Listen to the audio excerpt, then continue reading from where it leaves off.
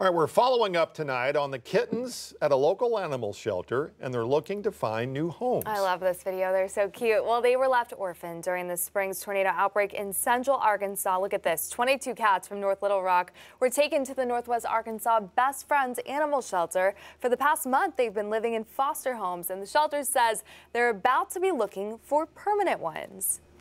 They are just about ready to be adopted. They are going to have their surgeries next week, and once that has happened, then they'll be up for adoption. And as you can see, they are beautiful. They are healthy and chonky and got lots of energy, and they are looking for new homes real soon.